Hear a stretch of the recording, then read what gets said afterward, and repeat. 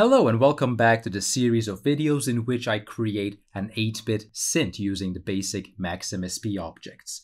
In this final video, I'm going to make it so it is possible to select different voices, the different instruments or the oscillators that I have created by pressing these pads on my MIDI controller.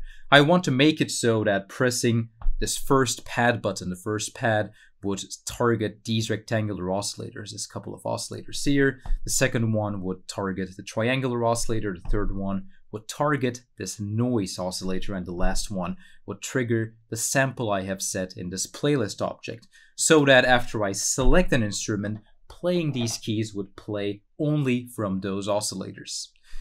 And to do this, of course, I need to look into these pads right here. What kind of data do these pads actually send out? And for this, you will notice I'm using my Samsung Graphite M25 MIDI controller, but of course it is possible to do this kind of patch using any kind of MIDI controller that uses buttons or pads or multiple keyboard layouts, etc. So let's look at what exactly happens when I'm pressing these pads. Now you can see by the notein object that is connected to KSlider that it is sending out some kind of note value.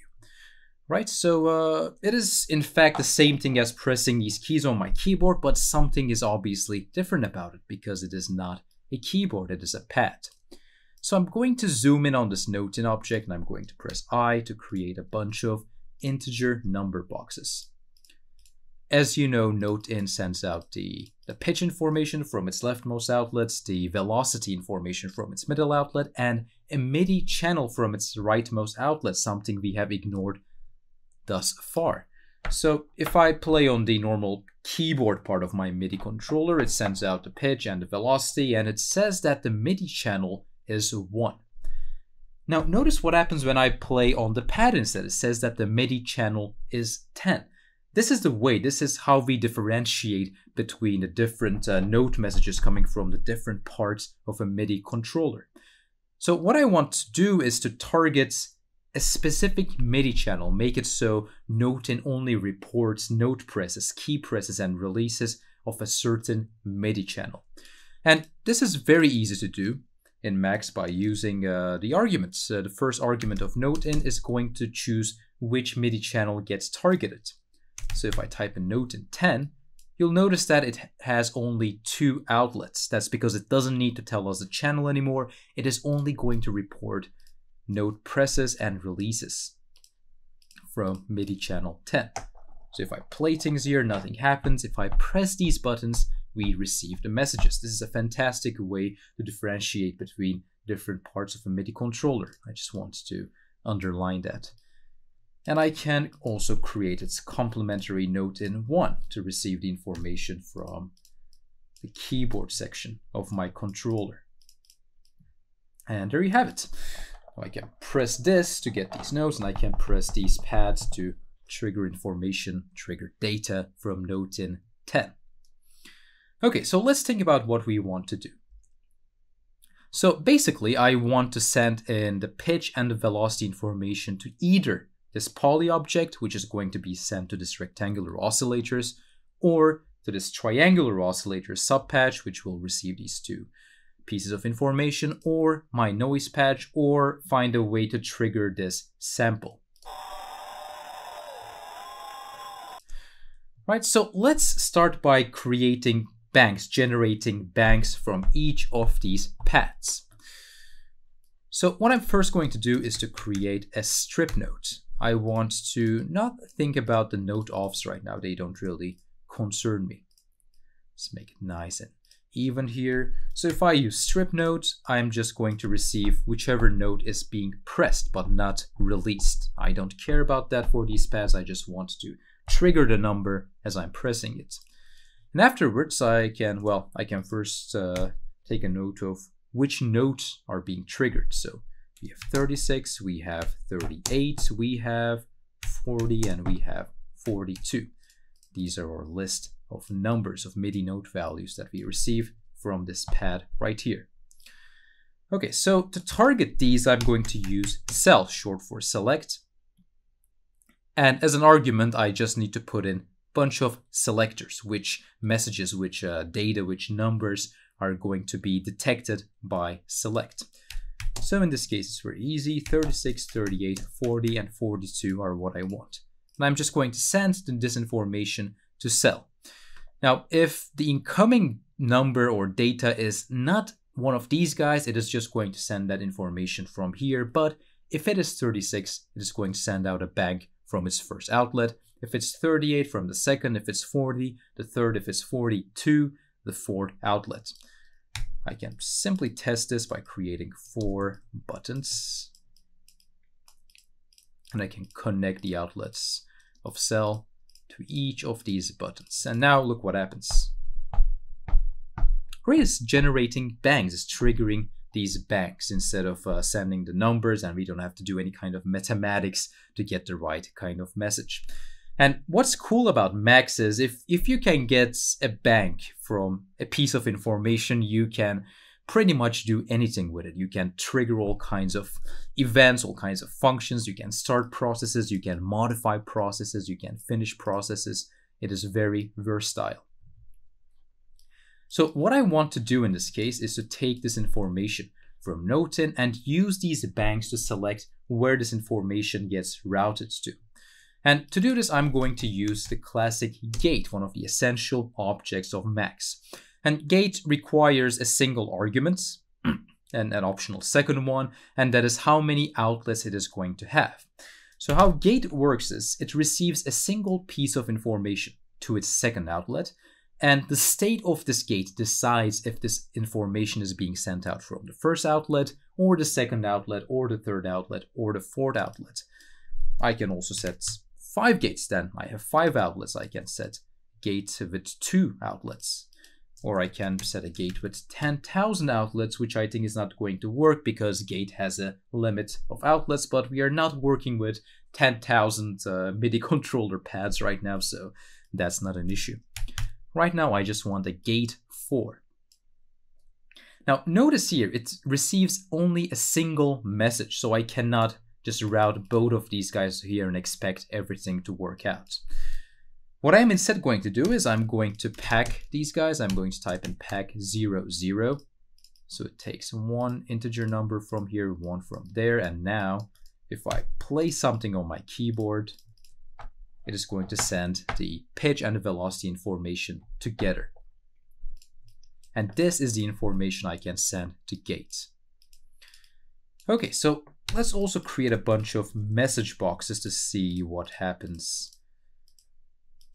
to these outlets, what comes out of these outlets. And you will notice immediately that none of this works. Nothing works here. This information is going in, but nothing is coming out. That is because by default, all the gates in a gate object are closed. So we have to specify which gates are open or which gate is open by sending an integer message, an integer number to its leftmost inlet. So if I send it 0, all the gates are closed. If I send it 1, the first gate is going to send out the incoming information. 2 is going to do the same thing to the third outlet, the second outlet. 3 is going to do the same thing to the third outlet, and so on. If I send a number higher than the amount of available gates, it is just going to target the latest, the last gate. Now, this might cause some bugs in certain cases, but in our case, we know we are going to receive either 1, 2, 3, or 4. So we don't need to worry about sending too high of a number, and it is going to then target the final gate here. Okay, so then what I want to do is to, let's do it like this. Instead of triggering these buttons, I'm just going to create message boxes. One that says 1, one that says 2, and 3, and 4. So the first pad is going to send the message 1, the second one is going to send the message 2, the third one is going to send the message 3, and the fourth one is going to send the message 4. All right, and we can kind of try this out by bringing back our message box friends. I'm going to do this a bit sloppy here because we are going to delete these guys very soon. So I can press this one to target the first one, second one to target the second one, third, fourth, fourth. There we go. So now we are using these pads to select, target different outlets. or gate, different gates you could say. So now all I technically have to do is to create a bunch of unpack objects. I want to unpack these pitch velocity pairs I'm receiving from gates. And then I can send all of these guys to their appropriate destination. So the first one is a rectangular oscillator, the second one is a triangular oscillator, the third one is a noise oscillator, and the fourth one, instead of sending its pitch and velocity, which isn't very meaningful here, I'm going to just send the message 1. So any kind of message that goes into the first inlet of a message box just triggers the message inside. So this is going to play the playlist object from the beginning. So it will act as a trigger. And now if I connect all of these guys here, let's see if this works as intended.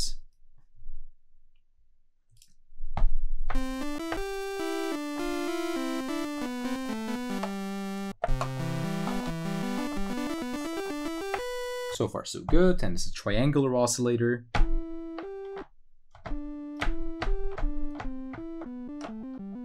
Also works a bit quieter, but that's something we can fix by just throwing on a few gain objects, gain tilde objects at the right places. We have our noise, which works as well, and the cheers, the sample sound effects.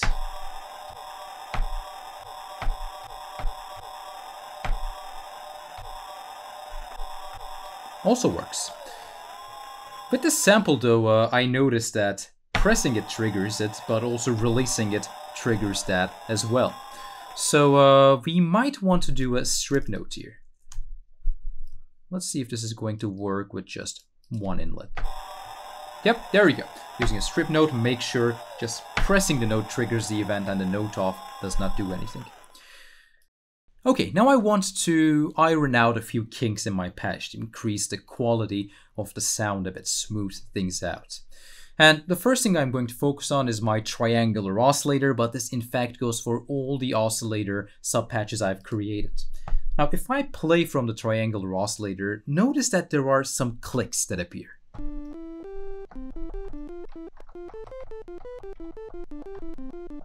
And not only there are clicks, but also the notes skip sometimes. If I play things too fast,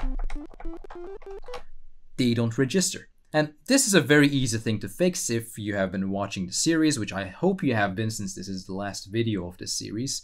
In the first video, I used a poly 1-1 in order to fix overlapping notes. Right, so I just created poly 1-1, I put everything here, and I sent the second outlet, which is the pitch data, to the left inlet of my subpatch, and the third outlet, which is velocity, to the second inlet of my subpatch. And this immediately fixes our overlapping notes problem, but the click is still here, right? Now, why does that click happen? Well, the problem is here in the subpatch. Before we send out the note, we multiply it with our note off message. So if a note is pressed, whatever is coming in is multiplied by 1. We get the sound. If there is note off, the latest number that is sent is the note off message, then it is a 0. It is multiplied by 0, so we get nothing. We get 0 audio. Now the problem here is the fact that these changes are too sudden. If I press this, it suddenly turns on, it suddenly gets multiplied by 1, which means that there's a sudden change in amplitude, and a sudden change in amplitude is heard by us as a click. And this sudden change is indeed what causes the click. So to fix this, I'm going to delete this patch chord, and I'm instead going to put in a sig tilde. So what I want to do is I want to take this note off message and send it out as a signal instead. As you will know, with all MSB operators, sending a signal with a value does the same thing as just sending a normal integer or floating point number.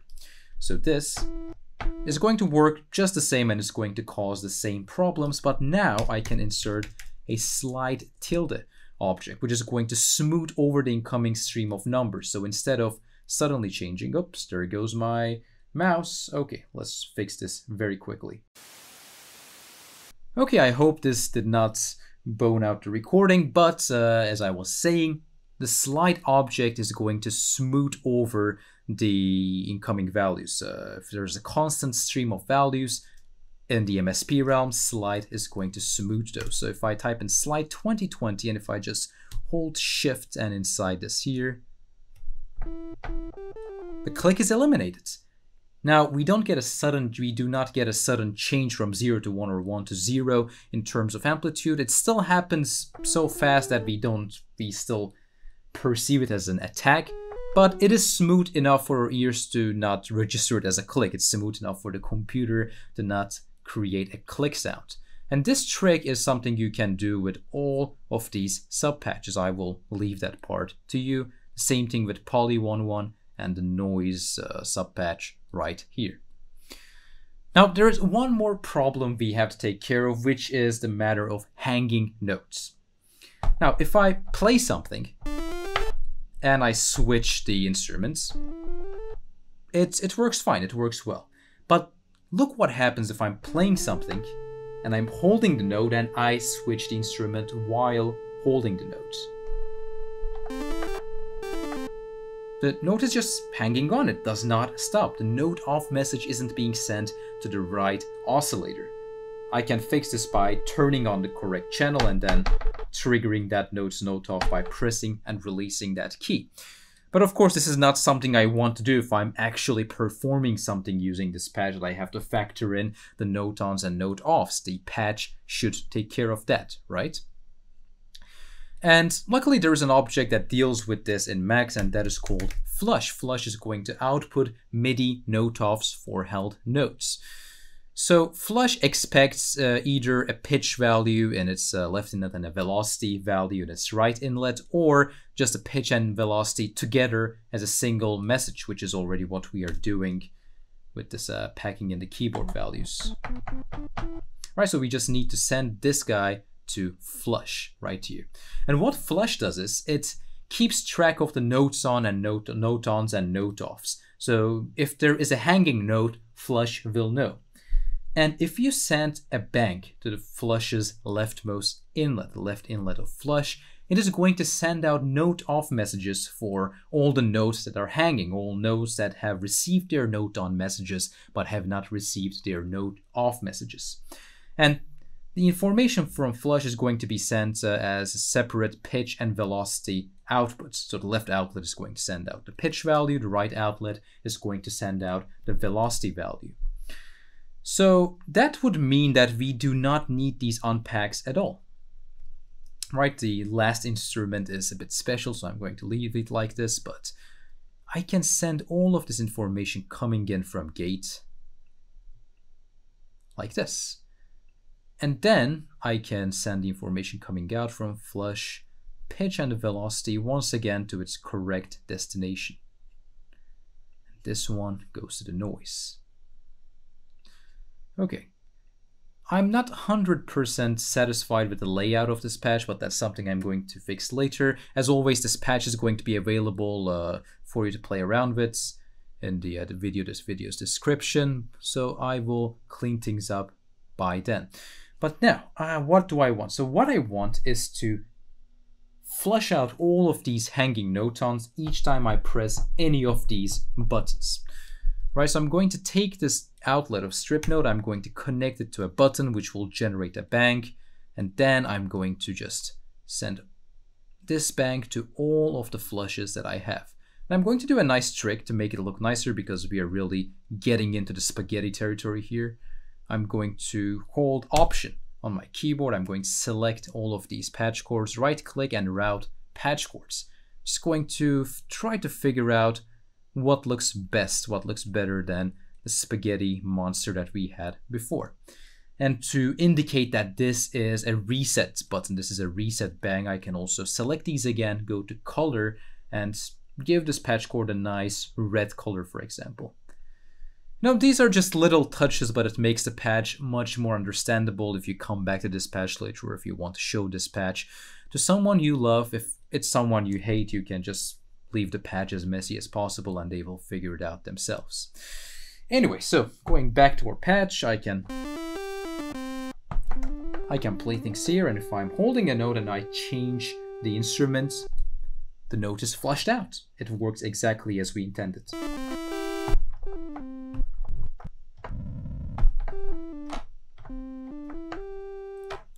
And that's it. There you have it. The 8-bit synth is kind of complete. Not really. There are still a few things you could do to improve this synth. For example, you can add this poly to this noise object. You can take this sig tilde and slide tilde combination and add it to our rectangular oscillators and our noise oscillator. You can also try to figure out a way to target these controller elements. Remember the ones that we used to change, add and change the vibrato. The vibrato and also the duty cycle of these oscillators. You can try to come up with a similar system using or notein 10, select the right pads, send out a gate, and you can gate the incoming controller messages to the right oscillators. So then you can have much more fine control over your oscillator's vibrato and duty cycle. And this is not just for live performance. You know, if you have any kind of patch that deals with MIDI information, sends out MIDI information, it generates melodies or harmonies on multiple levels, you can really route all that information to the different instruments here, and they're all going to create this nice 8-bit MIDI orchestra, which is always really fun around to play with. So I hope this has been useful to you. This is the end of this video series, and in the next video we are going to continue with a completely different project. And until then, thank you for watching.